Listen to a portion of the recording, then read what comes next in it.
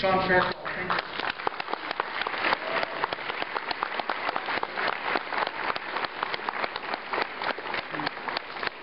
Thank you. I like to be introduced as a lawyer, lobbyist, politician, because I like to feel the love.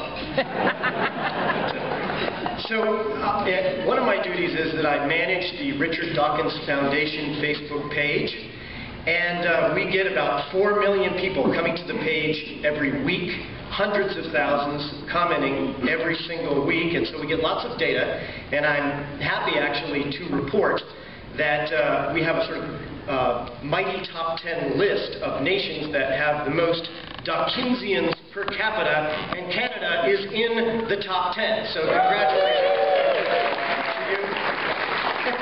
And by the way, I'd just like to point out that I made up the word Dawkinsian, which I think is pretty good.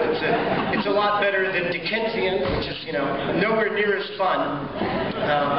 So the last time that I was in British Columbia, I was a child with my folks on family vacation, and I got to say that I've always had this positive impression. I think a lot of Americans do have a positive impression of Canada. It's kind of like America without the Tea Party crazy, which, you know, it's nice. And this is the Richard Dawkins Foundation for Reason and Science.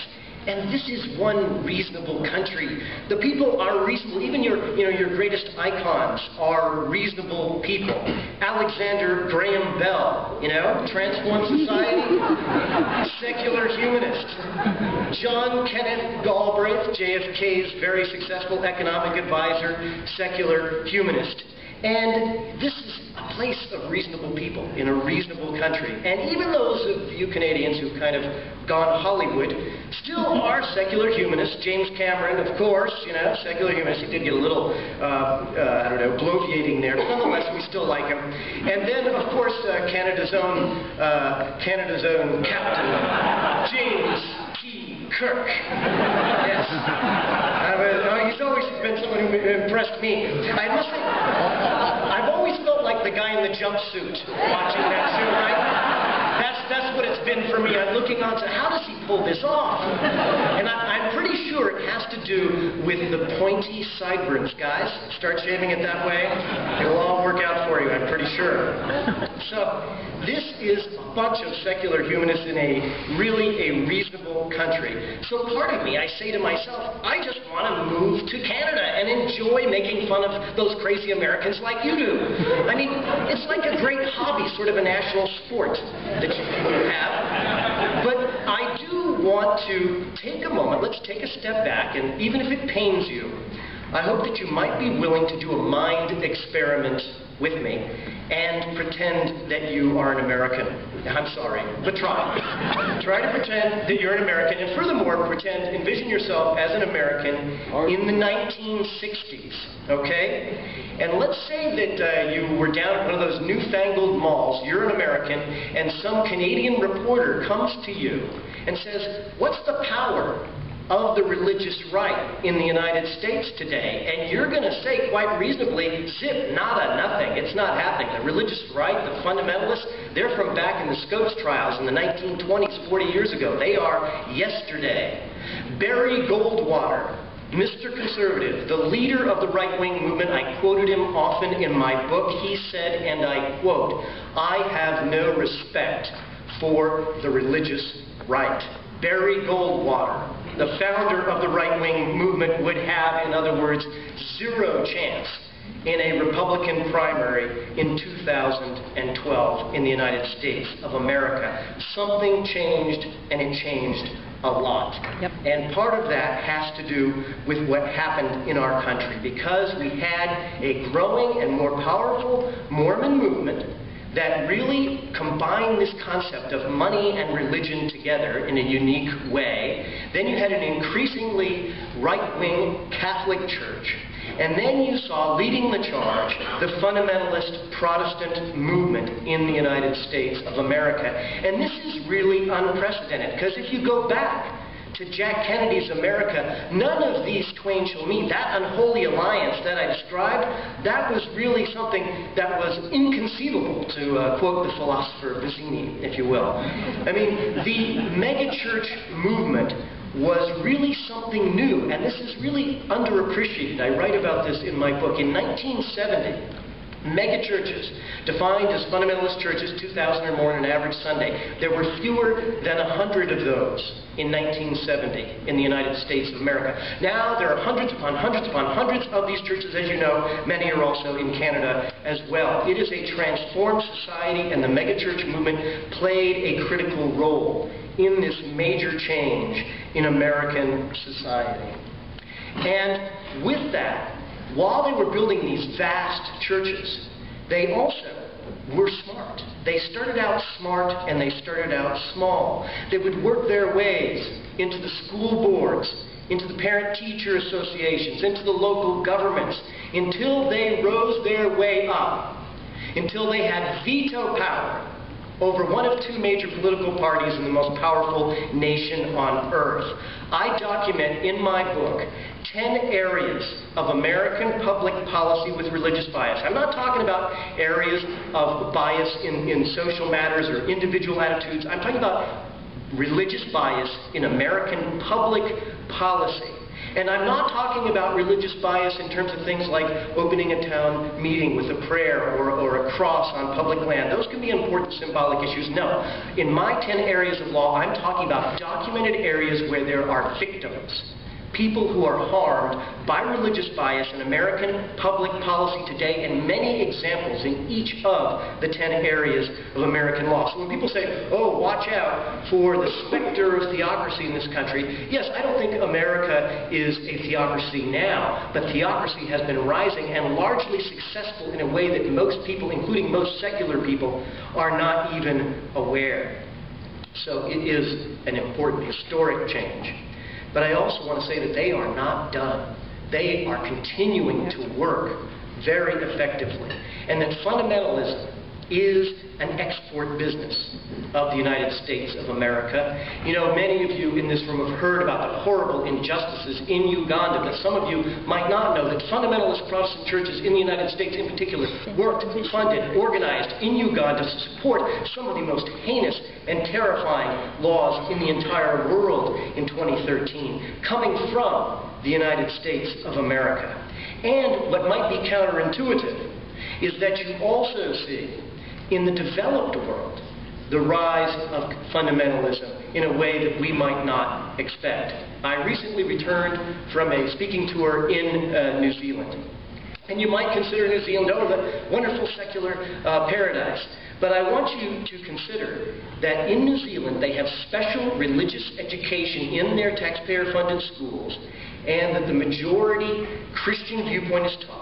And I want you to picture a child in these New Zealand schools who is sent literally, documented cases, that's sent to the naughty corner because they happen to be, I don't know, Hindu or not religious or a Jew.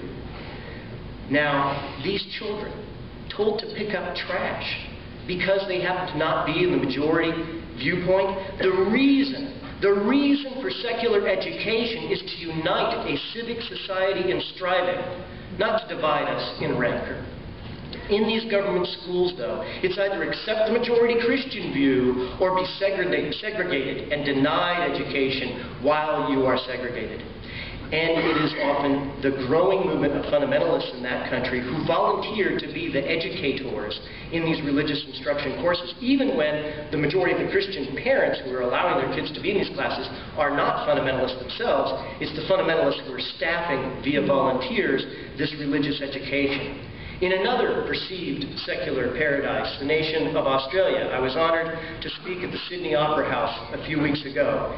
And in Australia, we see a similar and perhaps more ominous trend that we see in New Zealand. Increasingly, since the 1990s, fundamentalist schools in Australia are getting government money. Some allegedly private religious schools get a higher percentage of their money from the Australian government than do so-called government schools. There's a school called Bible Baptist Christian. They get 86% of their funding from the Australian government while they teach the earth was created in 6 24-hour days. They teach children about the reality of the damnation of hell, which they must fear. They teach the accelerated Christian education curriculum, which I know is originates in the southern U.S., but I know is taught also in religious schools in Canada as well. If you're not familiar with that curriculum, it is scary, not just on religious issues. They teach some of the most right-wing, vile things about the Civil War and about race. It's astounding, and they have that there in some of these schools in Australia. Almost 40% of Australian secondary school students attend non-government schools, so-called non-government schools, even though they often get government money. Almost 90% of that group are Christian schools, and the increasing percentage is fundamentalist schools. So now let's consider America's greatest trading partner, where, unfortunately, fundamentalism is also an expert. The Prime Minister of Canada belongs to the Christian and Missionary Alliance, a fundamentalist church that believes their version of the free market is somehow divinely inspired, and that non-believers are lost. This denomination also believes that Christ's return is, quote, imminent. I don't know what that means. Check your watches. I'm not really sure. But you might say, or even I might at first say, well, that's a private matter. It's none of my business what his private religion is. And in fact, that would be my initial instinct to say that. But under Prime Minister Harper, science doesn't just take a backseat in church, it takes a backseat in government as well. Restricting government, Canadian government scientists from telling the truth and answers to reporters' questions, while churches in Canada don't even need to bother to reveal the truth regarding their tax status and eligibility. Unlike other charities, churches are not required under Canadian tax law to demonstrate any community service whatsoever. Under Harper, scientists that you pay taxpayer money for have to get clearance from Harper's administration to answer often very basic scientific questions to issues that you funded. A prominent Canadian science journalist said that this is, quote, sort of like asking the White House for permission to tell about scientific facts.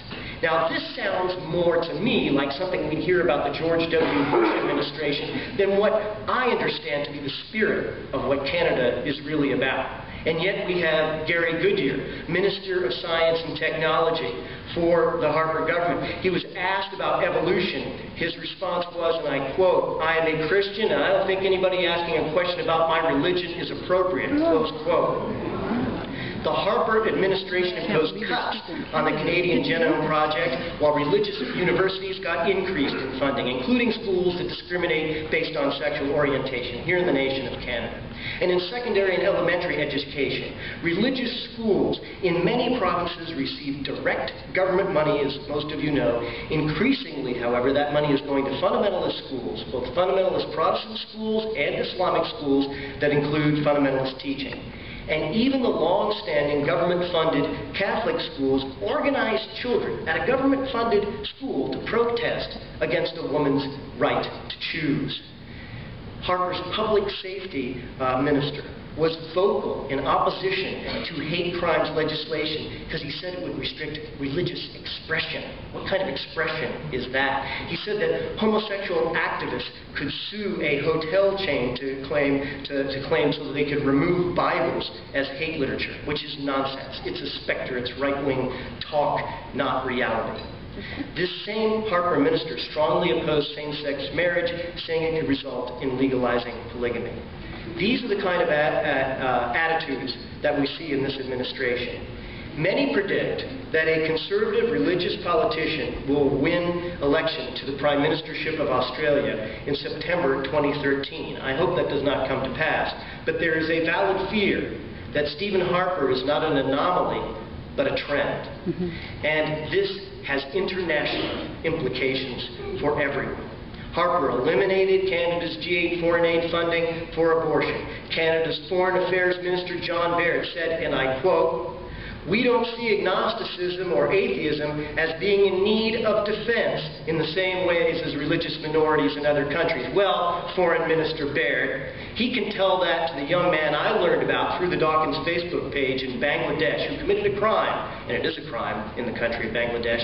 He committed the crime of criticizing Islam in a blog that he typed on a laptop.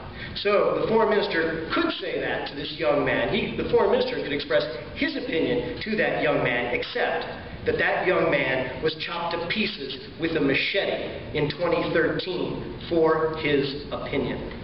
Chopped to pieces with a machete in 2013.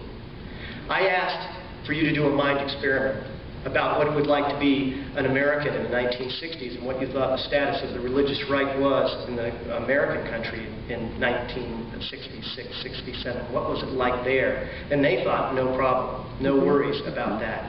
I asked my friends, people who are Canadian, Australian, New Zealanders, to look around you and remember what happened in America and to take action. The religious right does not have any magic powers, but the religious right has organized. They have been very effective, and we largely have not. And we owe it to ourselves. We owe it, more importantly, to the next generation to organize so that we can understand what's, I think, the most important thing. If the religious right can organize internationally for intolerance and injustice, then we can organize for reason and science and compassion.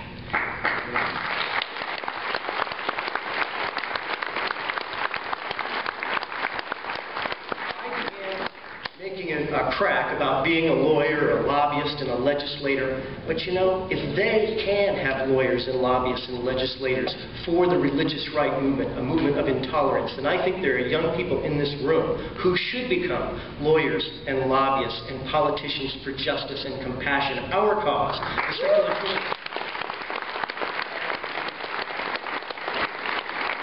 So I'm going to say to you, whether or not you call yourself a humanist or an agnostic, we together can organize. Whether or not you think we should be strident or a street epistemologists, we together can organize. Whether we believe in that Bayes' theorem's application to history or not, we together can organize. And I don't know for sure whether or not I have free will, but I sure as hell am going to act like it. Yeah. Because there is too much injustice in this world. There's too much injustice. And we need to act now. There are too many children suffering in this world because of religious bias in law and policy in the developing world, in the Arab world, in America. I want you to speak out for the human rights of children in the United States, which I document in my book are threatened by religious bias. We need your help.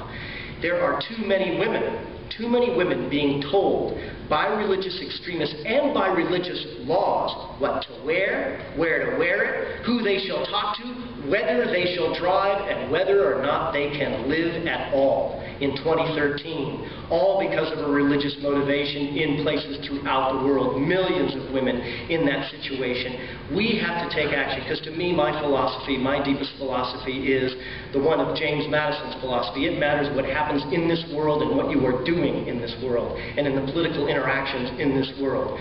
We are judged by our actions. So when I say organize, I don't mean some nice abstraction that will make us feel good at the cocktail reception later.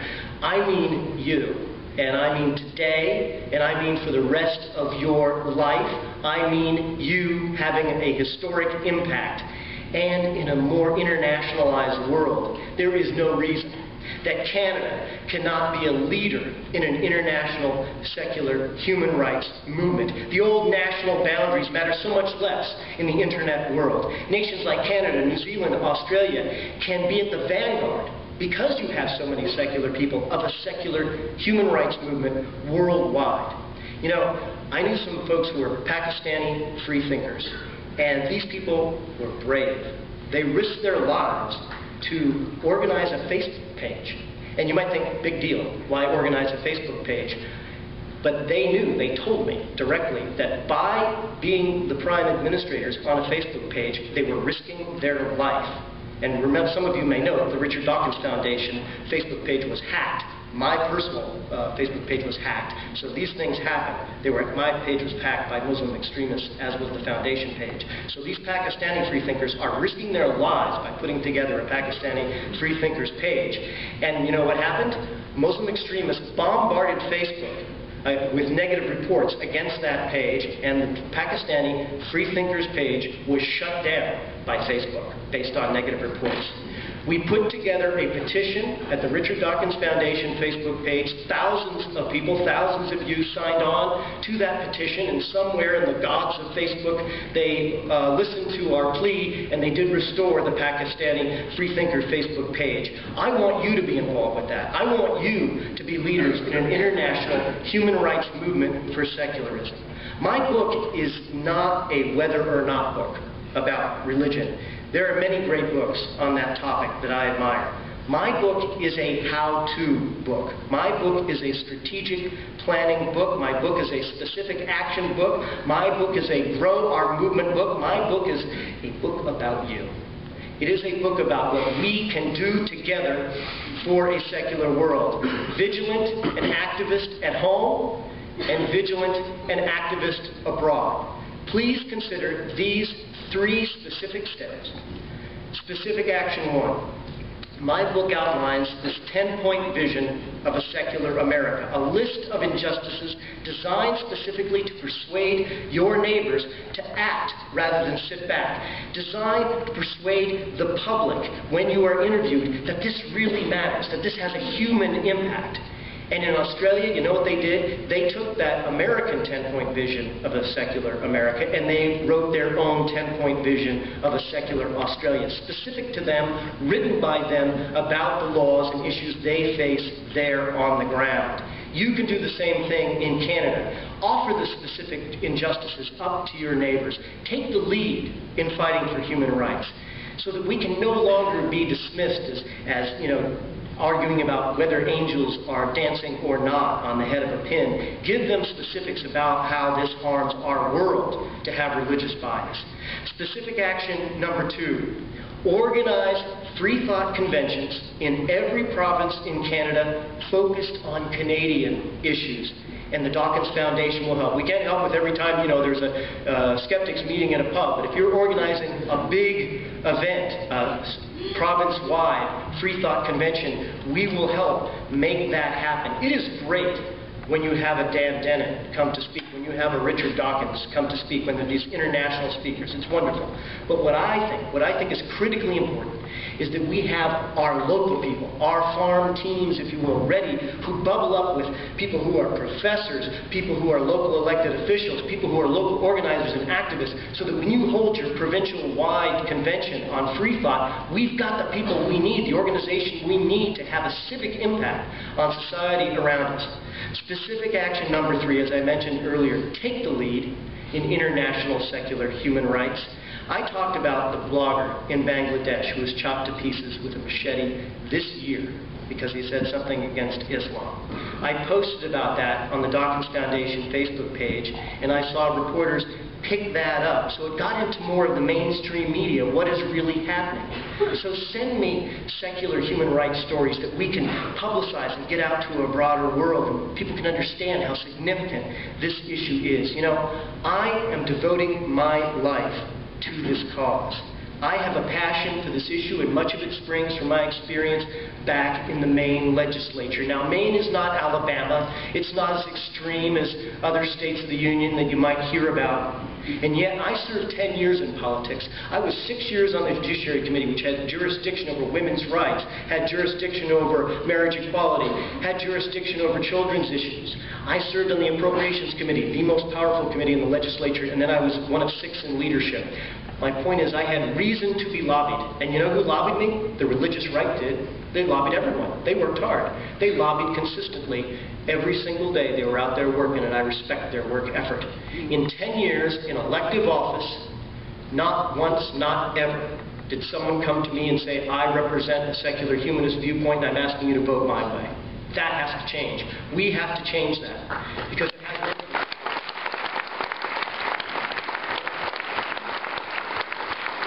something that really stuck in my craw when I was in politics. You sit on the Judiciary Committee, it's a horseshoe in my state, 13 politicians sit on the horseshoe of the table, and people come and testify before the committee. And when you're talking about women's rights, or when you're talking about marriage equality, issues like this, the people on the religious right would get up and they would have all this credibility there. And they would often use this word morality. they'd be using this word morality, and I could understand very clearly what they meant, is that my position on these issues was somehow the immoral position. And frankly, everybody accepted the premise, including people on my side of the issue. They somehow accepted the premise that the word morality was owned by these other folks. And I think that is an injustice. I think that the word morality has been stolen from us, and we need to take the word morality back.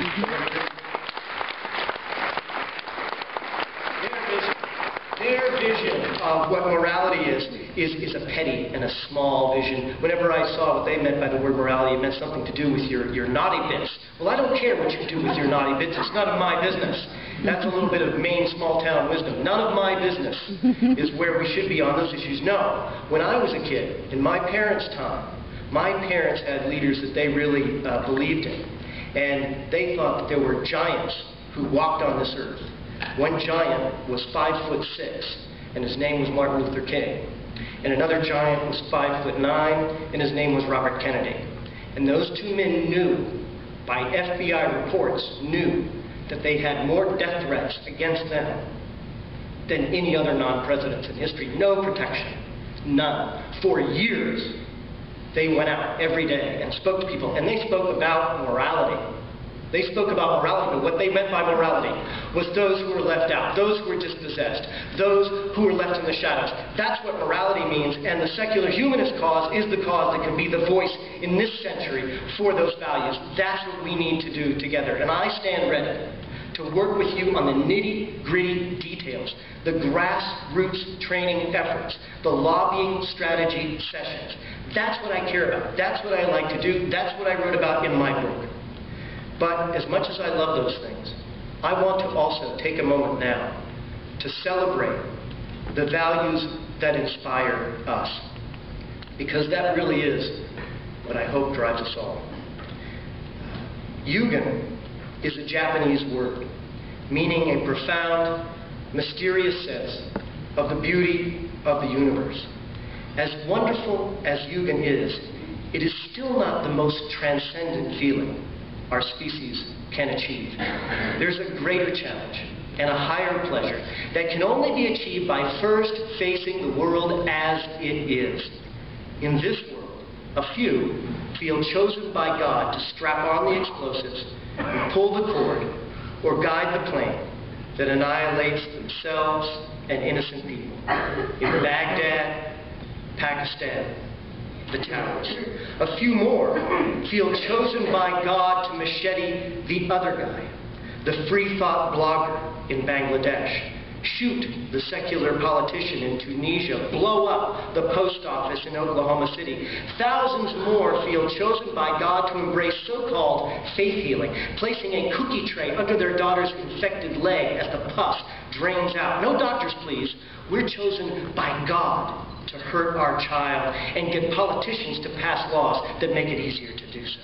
There are millions of very good, decent, honorable, religious people in the world, and yet it is also true that there are millions who feel chosen by God, worse yet are taught the so-called truth. The gay person is mutated. The woman shall be regulated, the child indoctrinated. God's alleged in-group, so certain, so lustful for their holy law, actual laws, imposed on us all. Some laws from Mississippi to Maine, many laws from Cairo to Karachi. Meanwhile, my favorite God gets a pink slip, and I'm annoyed about this. You know, he gets my vote for best God, yay me, right? Come on. Sure, bro. I think it's unjust because there's no laws in Odin's name now. You know, you gotta pity them.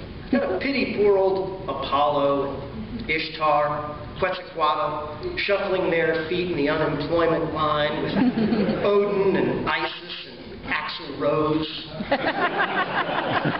But some of us doubt that fashionable gods are more credible than unfashionable gods. Instead, we turn to people.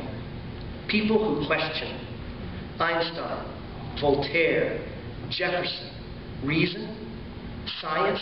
That wind blows wicked cold, we are warned from the megachurch pulpit, from the mosques, from the U.S. House Science Committee.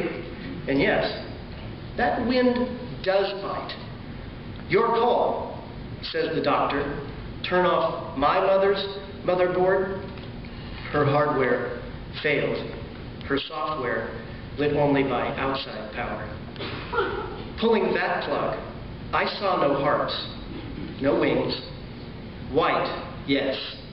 Clinical white hospital walls. Bone white cremation papers. We are all on that very same life raft on which my mother sank. Our children, we hope, our parents, we hope, might be lucky with loved ones to talk to on that life raft. But that life raft is leaking, and there is no safe harbor. Facing this hard truth, reason and science lead us somewhere real and warm. More than 200,000 years of humans, only 400 years since Francis Bacon. Bacon's book, his treatise, The New Method, the rigorous scientific method. A mere 400 years ago, 400 years out of 200,000, we are just limbering up. No more opposite sides of some mythological line, gay versus straight, Muslim versus Hindu, myth versus judgmental myth. Reason and science is a thread. We draw ourselves forward on that thread. Before you face white hospital walls, you face a blank white canvas. Paint, write, grow, bloom. So yes, love those children. Thank whoever's arm you can touch in bed. Yes, laugh. Yes, enjoy. Yes, be thankful. 200,000 years, we are here now. Revel in it. Have fun. Human lifespan has been doubled. And we can make science fly. We can do things that can change the world. And now, it's not the old us versus them, old tribe is so wrong. We have our new tribe, Darwin's evolutionary thread, Dawkins' genetic thread. Now we know our thread runs way back to cousin bonobos, to fish, more family to me than some mega minister pounding his bully pulpit. Our new tribe views from space our globe entire. We use our brain, the best computer, creating the brightest colors. Van Gogh, the Sydney Opera House, the Apollo mission, the Mayo Clinic, Abbey Road. What's next? Not the shadows, not the mythical cul-de-sac. Stand up, shoulders back in the sun. Whatever is you happens just once. So bring yourself all the way out. Art, science, politics, yes, politics. The politics of reason and science, of evidence and compassion. For no compassion is real, no compassion honest, unless we embrace evidence and modify our conclusions based on that evidence, always seeking compassion and progress. Organize, work hard, but we will make of our politics a party, the office party of reason and science, with drinks and making out in supply closets. Stand up. Stand up for reason and science. Tradition and dogma are bullies. We pursue the newest methods, the strongest solutions, the boldest plans, and the highest ideals. And still always risk fun, because yes, it is scary. It is scary. This is our one and only performance. Beyond even Yugen is this best feeling. Accomplish something. Improve our world. That's our greatest possible joy. Unleashed from dogma, we dance a jig carefree along the cliff's edge of time. Proud our dance is never hesitant, never cringing, offered boldly, honestly, joyfully, completely. So dig into the work, the nitty-gritty, the politics of reason and science. For that dance is the most beautiful dance of all. Thank you very much.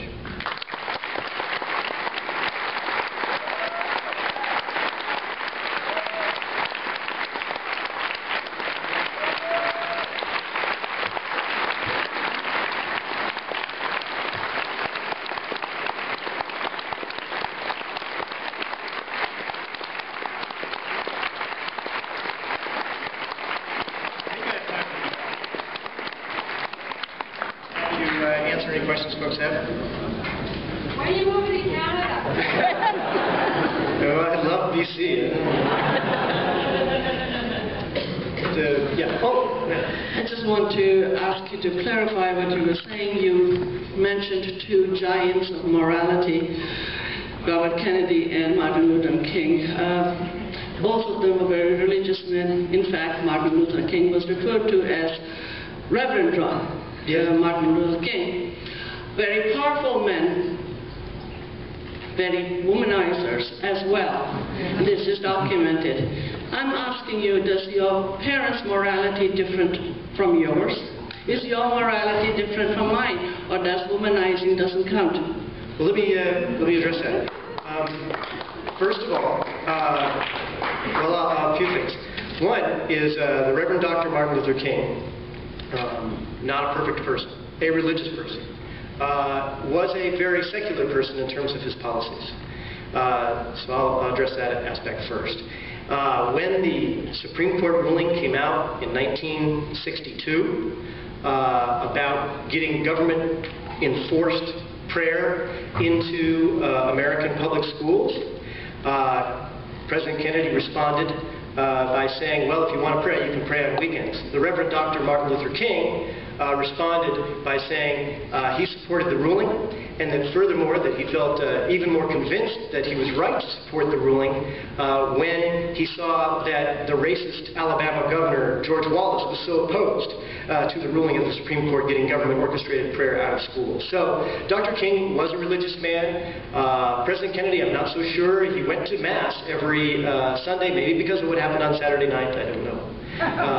But nonetheless, they were very clear and kept to their pledge to separate church and state in government, and I think that is noble, commendable, and I commend them for that leadership. I do want to correct you on one historical point. I think you might be thinking of John Kennedy. Robert Kennedy, there is not really a historical record of Robert Kennedy being a womanizer. President Kennedy, well documented indeed. The Reverend Dr. King, no question, also a womanizer. My thinking on that is in terms of your public versus private morality, I have a different view. I write a chapter in my book about sexual morality, and I think the right answer for me is consenting adults. I can't speak for what Dr. King or President Kennedy would have said had they ever been, faced with those kinds of questions. But for me, the issue is whether people are consenting adults and whether they are honest with one another about those issues. And I write about that in Chapter 4 of my book, and I encourage you to check it out. Because I think, and I hope, that maybe we share the same values in that respect. I don't know what it was like, though, to be alive in their time and in their place. And so I feel a little uncomfortable, making a final judgment on what that world was like. But I do think that their policy stands are ones which are hugely ennobling, and whatever faults that we want to attribute to them, I still think that I'd rather have them leading us into a nation with separated church and state than what we saw from George W. Bush.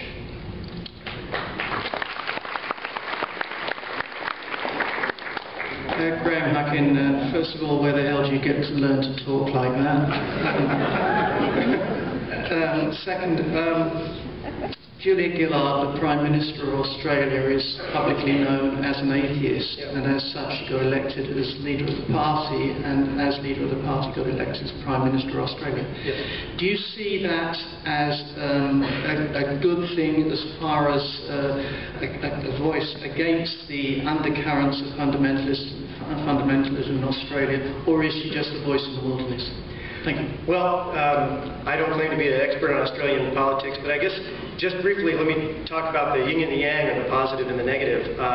Unfortunately, Prime Minister Gillard, who does identify, I don't know if she says the word atheist, but not religious certainly, unfortunately she's not been as strong as we would hope in terms of some of these issues that I just raised about funding for religious schools. In fact, she's actually supported some increases, so it's been disappointing. And it really goes against the heritage of the country, and now, because of some of the internal scrambling there, Tony Abbott's the man's name, they're talking that he might win for prime ministership down there coming in September. I hope they rejuvenate in Australia their founding heritage. The first poem probably written about the founding of Australia was by Charles Darwin's grandfather, and it talked about labor and hope and set out all these secular values in a poem for the founding of Australia. And she's not even, Prime Minister Gillard is not even the first prime minister who is not religious. Bob Hawke, for those who are history fans, Bob Hawke said right back in the 80s when he was prime minister that he wasn't religious.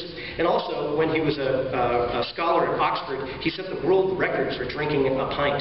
So an awesome heritage there they have in Australia. And I hope that they rejuvenate that, because I worry, and it's sort of an overall message from the first half of my talk anyway, is that I think there's a tendency within some of these Commonwealth countries where they say, we're never going to be as crazy as America, so let's just rest and sit back. And I really think that is a danger.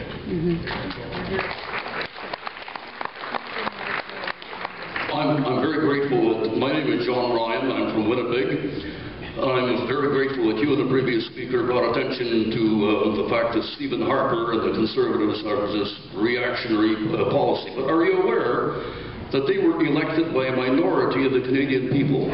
The majority had their votes split among 3 parties. And are you aware that the only way that we could ever get rid of the Harperites is if the Conservatives, NDP and the Greens form a coalition? Without that, we'll live forever with Harperites. Your knowledge is probably better. My name is George Feenstra. I'm a resident of the city of Kamloops. I have friends in the room. I'm very, very grateful for the things that you've said today. Others here will know that it can be very, very lonely to be a free thinker in a society that purports itself to be free. One time I stood in front of a small group of people at a small elementary school at a protest, and I said to them, on the basis of my observations of what I call boundary issues, I am going to be arrested before your eyes. I'm going to walk in like this, they're going to take this end, they're going to take this end, they're going to go like this, they're going to go like this, assault 1, assault 2. So I demonstrated that my research was accurate. I went up to the line with the 2 policemen where they did exactly as I predicted. They dragged me off to the Vancouver City Jail, where they proceeded to strip me naked, bend me over, and ritually sodomize me. This was tried in a court of law in the province of British Columbia, in the nation of Canada, under a motto that said, God is our right. I wasn't sure about the beginning, or the... All I'm very sorry to say, I just wanted to thank you so very much for saying the things that you said. And thank you for allowing me to say them. Thank you, Alex. One of the greatest advantages that I see that the religious right has is the psychology of terror theory, and it's actually an area of psychology, terror theory, the fear of hell. You said that, we can lobby and do just as much. How do you overcome that? Well, I think, and I will go back to, and this, I've never seen someone raise that about Dr. King, so it's interesting. It's true, the guy had his faults, but I think that when you organize for a cause, a justice cause, and this kind of goes to Peter's, I think, excellent talk yesterday. Remember when Peter was talking about you're sitting next to the person on the airplane, and maybe with that person you don't want to bring up things like morality or politics. And I think he's probably right. I thought that was a great presentation. But when you're talking about the public policy realm, when you're talking about persuading masses of people on television and elsewhere, I think that in some ways you're thinking about a third audience. Not so much the committed fundamentalists, though often on the Dawkins Facebook page I see people who are thoroughly persuaded by hardcore arguments, by Aaron and so many others who make those kind of arguments, so that works. They're coming from fundamentalism to a secular viewpoint. But to have mass change, it's my thesis that what we want to be is the leaders of a justice movement. And then for all the terror, and I acknowledge it, I did not grow up in a religious home, and I've never experienced it, and I feel bad for people who have, that terror of hell. I never went through that. And I know how serious it is. But I think for the mass of citizens, that when they get convinced that they are participating in a justice movement, that they are doing something that's bettering humanity and really ennobling themselves, that is not only the right thing to do, it's also the best political strategy. And that's what I think we can be the leaders of in this century.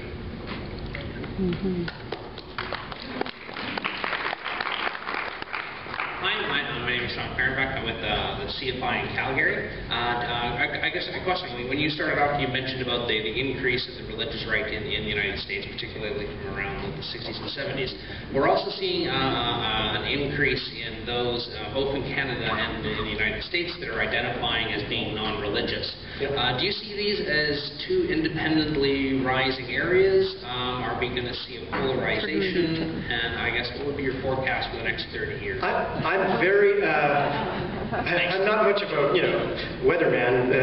I'll say I know which way the wind blows, as Mr. Dillon would say. And what I think is that things are headed our way. I am really optimistic. I write about this in a chapter of my book, that when you look at the religious right in the United States anyway, they did well. They were growing from about 70 to 1990. But actually, despite perceptions, from about 1990, fundamentalist right in America has kind of plateaued. They haven't necessarily lost so much, but they haven't gained a lot either. They've kind of stayed in the same position. Meanwhile, secular people have grown dramatically, no doubt about it, especially among young people. I'm really excited and optimistic, and I frankly think that trend is going to continue, because that generation, the ones who were or kids in the 90s are now getting where they're going to be raising kids, and a higher percentage of them are secular. And I think it's beautiful. It's let freedom ring. And a lot of kids today, a higher percentage of children are going to grow up with parents who care about them and love them and don't have to participate in religion. And I think that's all to the good for this upcoming generation of children. And I think that bodes well for us politically. I saw this in office. In Maine, we do it the old-fashioned way. We go door to door, knock on the door, and ask for a vote. So I'd knock on Stephen King's door back in my hometown of Bangor, Maine, and ask him for his vote. Got it, by the way. But then I'd go to every door in the trailer park, and meet everybody and ask for their votes as well. And meanwhile, I'd campaign Sunday morning. And I saw, during 10 years, I literally could observe on my own this demographic trend where we had a beautiful Catholic church, really nice architecture, lovely building, fewer and fewer people in it. The Episcopal Church, fewer and fewer people in it. But when the megachurch sort of maintained, they kept their own. But overall, the big growth was the people from what I'll call the old main line, the liberal churches. They're doing the garden, digging the weeds on Sunday morning. They're not going to church anymore. And then they're building that next generation. So I think it's tremendously positive, but it won't work. It won't work unless we do things like this brief documentary. That's one thing I can emphasize to you folks. It's that we really, really need to say, we're going to, just like there's an ACLU in every state in America, in every province in Canada, have a convention. So people go, oh, there's a convention of this, and they're talking about these issues. And you don't need to wait for, a Daniel Dennett or a Richard Dawkins. You can build that your own, your local base. Thank you. My name is Wanda Helford. I'm from Vancouver, and I heard one of the parts of your speech, which was great, by the way. You talked about the blogger in Pakistan who was hacked to death. Are you familiar with the Facebook page Atheist Republic? Yes, some. I mean, I follow a lot of them, but yeah. It started by a young Iranian man in Vancouver from a Muslim family. Oh, great. He opened the page, and 3 months after it opened, he had 600,000 mostly Muslim people from Iraq, Iran, Egypt, Morocco, Bangladesh, and he had to create a private page with there's about 10,000, and often on there, some of the entries are from kids in these countries saying, I got to get out of here, I think they found my posts.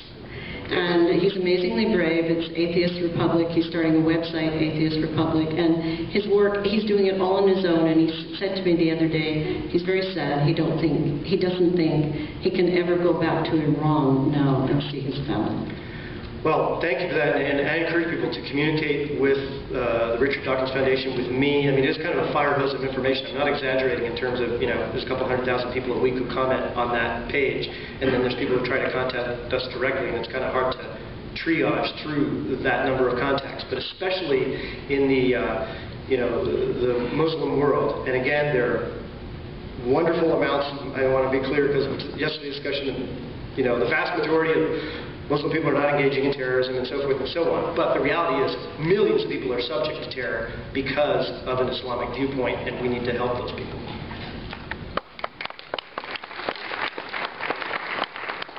Thank you very much for your speech. speech today. I want to preface this with, we are from very similar countries. You have freedom from religion. It's enshrined in your constitution. We do not. Yes. I went to a Catholic. You spoke about government-funded schools a little bit, and I went to a Catholic school here in BC. Now, it's baked into our constitution for certain provinces that there be Catholic schools, yes. and there's no politician today, maybe 20 years from now, there's no politician today that's going to say we're going to stop funding schools. Sorry, you got to tithe more, right? So what is it going to take for that to happen? Does it just need to be a large portion of the population, or what? I would, you know your politics better than I do, but my guess is you're right that that's not going to change tomorrow. But that doesn't mean you don't start raising the issue and bringing it up. And I would try to look for specific examples. When I was down in Australia and New Zealand, we would get specific examples like that. That story I told was correct about these kids in New Zealand who, they were either some minority religion or they weren't religious, and they were sent to the naughty corner to go pick up trash while the other kids were in religious instruction by a fundamentalist who did not even represent the majority view of Christians. But I think those kinds of anecdotes are good. I know within the world of atheism and science and reason it's sometimes looked down upon to offer anecdotes. I love anecdotes. I think that they are the door opening. As long as you're telling the truth, as long as you're supporting it with the major truth, then I think anecdotes are critically important. Start telling those stories, start advocating about the issue, and maybe some of the young people in this room are elected to office.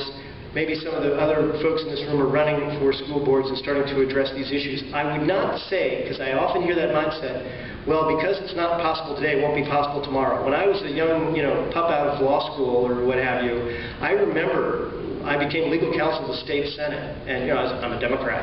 And even with the Democrats, when the gay community folks, LGBT folks would come, Democrats would talk, be like, "Hello, gay person." They'd talk. Whereas the Republican, of course, it wasn't even happening with Republicans at that time. They weren't going to talk to them. But they kept showing up. It's kind of like Woody Allen, said 90% of success is showing up. And they kept showing up, and they were in the coalition meetings and the progressive meetings. And at first they were viewed as these fringy people, whatever, but they politely showed up and participated. And each time there was a vote on, forget marriage, I'm talking about here where it was just not discrimination or not fire someone from a job for being gay, something like that. And the vote would go up and up and up, and eventually it succeeded. It took years. And I just hope that we have the fortitude to do that. I mean, back with Dr. King, I mean, there was a whole many decades of planning before he gave that I Have a Dream speech. And I think that we need to be involved in that many decades of planning, and I'm eager to work with you on it. One more last question. Hi, I'm Marilee from Vancouver, and I was just wondering what you thought about organizing with liberal and left religious groups or individuals, and when if you do think it's ever okay, when you know if you're being an accommodationist or not. I believe strongly we should organize with liberal religious people. I think it's a great thing to do, particularly on public policy causes. And by the way, that doesn't mean I'm going to stop proselytizing, if you will, because if I'm sitting in the airplane with a Lutheran, I'm not offended if the Lutheran, a liberal Lutheran, says to me, well, I believe in the Lutheran Church and here's my reasons. That's totally fine. I think they should be able to do that any day of the week. Or the most extreme fundamentalist, whether they're, fundamentalist Muslim or fundamentalist Protestant, they have that right. Absolutely. But I have the right to say, you know what, I don't believe in God. Here's my reasons. I hope you'll come with me. So I'll proselytize every day of the week about that. However, when it comes to policy, public policy, Unitarian Universalists, United Church of Christ, and the list goes on and on. Most of the Jewish congregations, not all, are on board with us from the get-go. And I say we make alliances with them and work on public policy to beat the band. And I guess that's the last question. Thank you so much.